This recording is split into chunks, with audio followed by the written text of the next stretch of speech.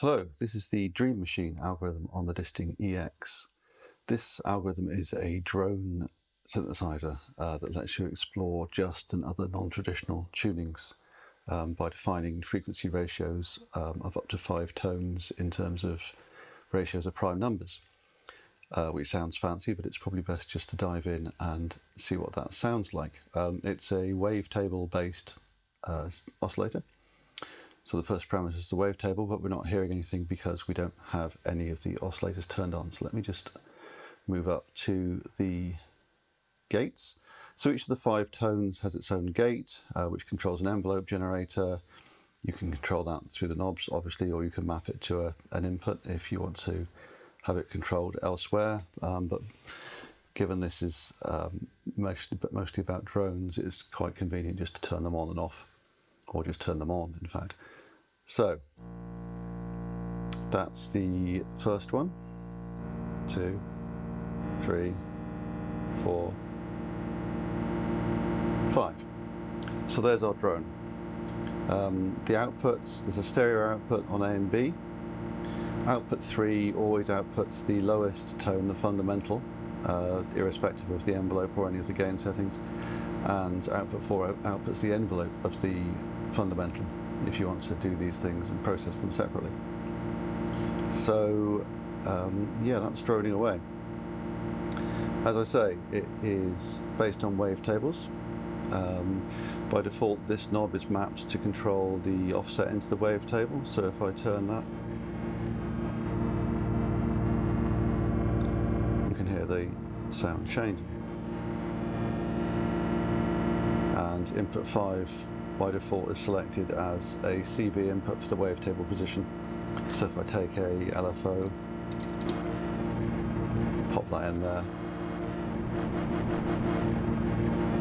then that's a nice way to get some quickly or slowly evolving timbral changes into your droney sound. So let me just walk through the parameters and see how what is available and how this is all set up. So that's the wavetable, as I say. So the first thing we need to define our drone is the set of prime numbers that are the allowable multipliers that are going to make up our ratios. Now, you can choose pretty much whatever primes you like. The defaults are 2, 3, 7, and 31. Which, apart from anything else, means that there's no number 5, which is what you need if you ever want to have major thirds in your tonality, but you can change those and explore all the different things you can make with these sounds. Parameter 12 is the fundamental frequency. Now this is set by dialing in a number in thousands of hertz, so you can get super accurate in terms of the kind of bass tone. Now this is set to a concert B flat currently. Other things you might like to choose are whatever the resonant frequency of your performance space or studio is, which you can explore by experimentation. If you do want to dial in a concert pitch, there's a menu for that. So if we go into the menus, Dream Machine menu, set fundamental, and then choose, if we go down to A, there we go. So like I say, you can tune that very, very precisely. There's an octave as well, so just move the whole thing up and down by octaves depending on your needs. And then we've got the denominator and the 4 numerators, so that's fancy talk for the top and bottom of the fractions that make the different sounds. So we've got 32 as the denominator, and the numerators at the moment are 42, 56, 62 and 63. The actual frequency of that tone is shown on the right hand side there. So if I change these up and down,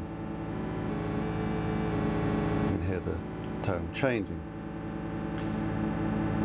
Below the selected ratio, you'll see there's another ratio which is the same ratio but reduced to its lowest form, which can make it a bit more comprehensible. So for example, if I dial in 64 over 32, that's actually 2 over 1, which is an octave.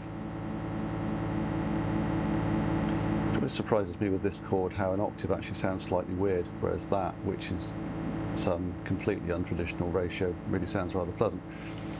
But there we go, that's the joy of psychoacoustics, I guess. And then the gates, like I say, so if I turn some of them off, so that's just a fourth tone there. I'm going to skip ahead and show you the envelope parameters. So envelope, turn that up a bit, attack and decay, and go back to our gate. So now we can turn things on and off a bit more subtly, which is perhaps nicer in a drone-y performance. And you can see there when I turn the fundamental gate on and off that this is actually it's not an on-off, that is the shape of the envelope decaying out and coming back. Now each of the tones has its own independent mix basically to the stereo outputs. It's got a gain and it's got a pan. Let's pan this one around. If you hear that in stereo, you can hear one of them smoothing about. So yeah, you can set up your own mix of the tones. Wave input, that's what I already mentioned, so this is the parameter that tells the algorithm which input to use to modulate the wavetable position. That's there. If you don't want to modulate the wavetable position, you can just turn that to off, to none. Wave offset, this is the parameter that the L knob is mapped to by default, so that's just your position in the wavetable. So if you don't want to have that mapped to the knob, you can just control that from a parameter, or you could map that to anything you like, control it by MIDI. But that's quite pleasant as it is. Attack time, decay time we just did. Each tone also has its own possibility to have an FM input. So if I select tone 4, then select input 1 for FM, then if I put my LFO into there, it's now frequency modulating the fourth tone. And the scaling is designed to let you do very small and precise bends. It's 1 volt per hertz basically. So once you've set up your drone, you can very slightly detune things and get more exciting beat frequencies and cancellations going on. So if I just take a different thing here, which is just a source of a constant voltage rather than LFO.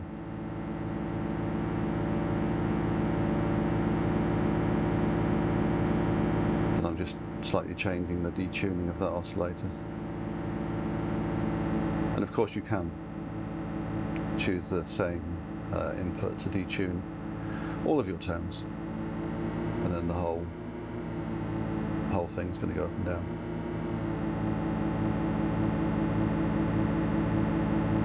I'll turn that off for now. This last one is the waveform of the fundamentals. As I said, there's a fundamental drone and then there's the 4 overtones, I guess. By default, they all use the wavetable, but you can select the fundamental just to be a plain sine wave,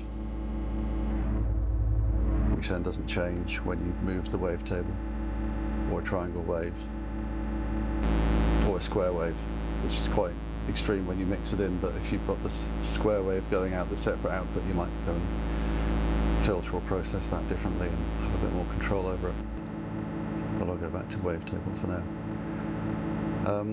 So there we go. So basically you turn it on and explore the possible tones and clashes you can get. I've got a few different wavetables. Let's see what some of these sound like.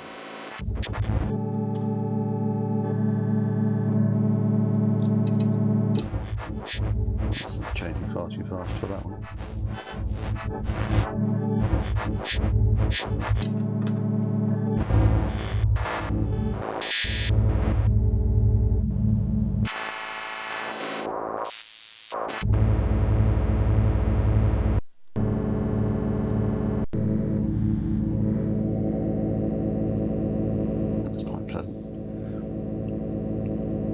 then changing all the different, changing the fractions can give you some very different drones.